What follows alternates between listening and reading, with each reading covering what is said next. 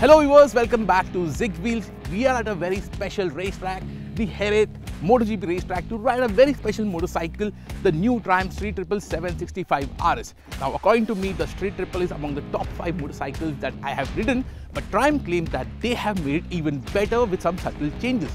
So have Triumph managed to do that? Let's find out.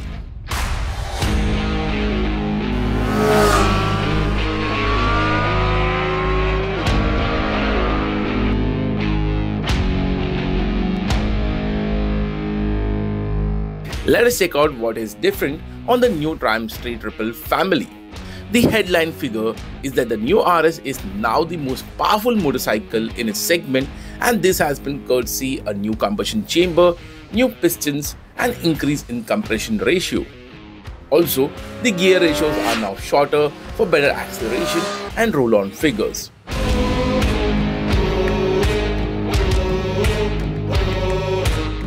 Another big change in the electronics department is the inclusion of cornering ABS and cornering traction control.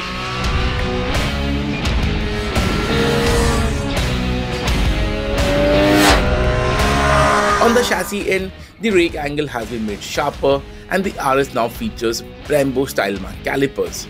The Triumph Street Triple R and the RS get adjustable suspension on either ends, but the RS sports a more premium suspension component. And finally, on the cosmetic end, you could see the Street Triple sporting a new face as the fly screen is smaller and the DRLs are a bit sharper. The fuel tank is now sleeker and so is the new tank extension panel. The Street Triple RS is also offered in a new bright yellow shade that looks so cool. So as you can see, the changes made on these motorcycles are subtle. So let's start this video how it performs on the racetrack.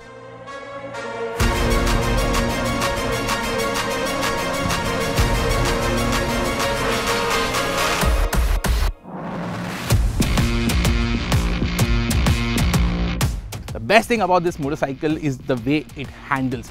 It just steps into corners beautifully. It just seems that it reads your mind. Now, great boost for that is to the frame and the super grippy Super Corsa SPs that let you carry a lot of lean angle and a lot of speed through the corners. Apart from that, the other big change are these.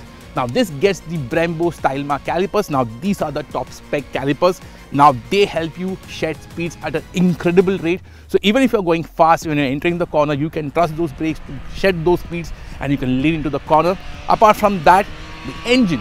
Now, it produces 130 PS on the back straight, on the main straight of Jerez. We were clocking over 200 kmph. So this has the drive. Now, talking about fast riding, we were clocking speeds over 200 kmph on the racetrack. The only issue that we faced was the wind blast, but that's a given because it's a street bike. The other big change is the gear ratios. Now, the gear ratios have been made shorter so that it has better acceleration going out of the corner. So on the racetrack, this motorcycle feels almost perfect.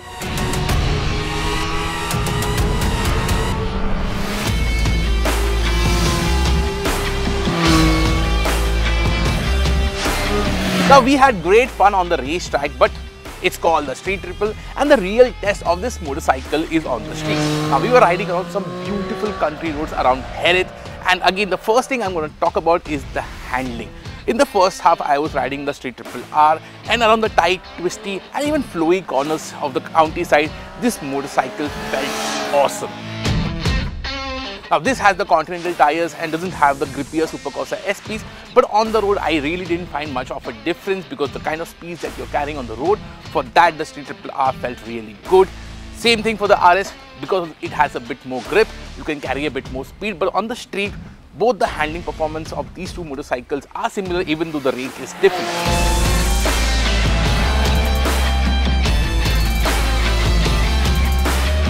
Now, the third thing I'm going to talk about is the brakes.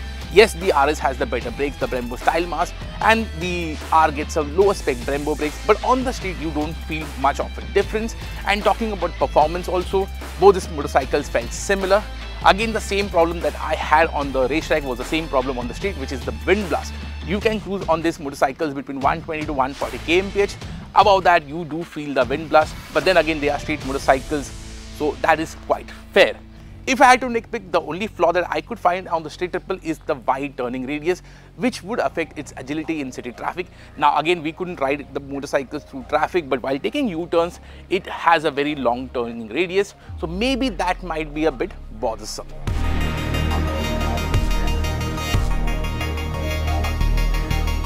It is time for a verdict. At the beginning of this video, I had mentioned that Triumph have made incremental changes and I wanted to see whether they have made an impact, and the simple answer is yes.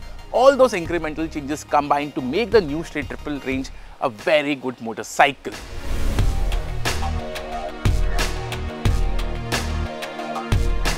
The fact that it handles beautifully, the extra grunt makes it a good motorcycle on the highway, and also the new electronics makes any normal rider feel like a very good rider. So if you're looking for a sub 15 lakh rupees performance motorcycle, the Triumph Street Triple R and the 765 RS are great options under 15 lakh rupees. In fact, not only these motorcycles set new benchmarks in this segment, they can compete with motorcycles above their segment, and that really speaks a lot. Now, if I had to pick a motorcycle among the two, my pick will be the RS because it has better kit, it's a better motorcycle on the racetrack, and also you can do commuting on this motorcycle. So this versatile nature makes it a very appealing motorcycle. Now, at the time of this shooting, we don't have the prices with us. My guess is that the R variant would be priced around 11 lakh rupees and the RS could be priced around 13 lakh rupees. So what are your opinions about these two motorcycles? Do let us know in the comments. Thank you for watching. Please do subscribe to ZigWheels. Take care.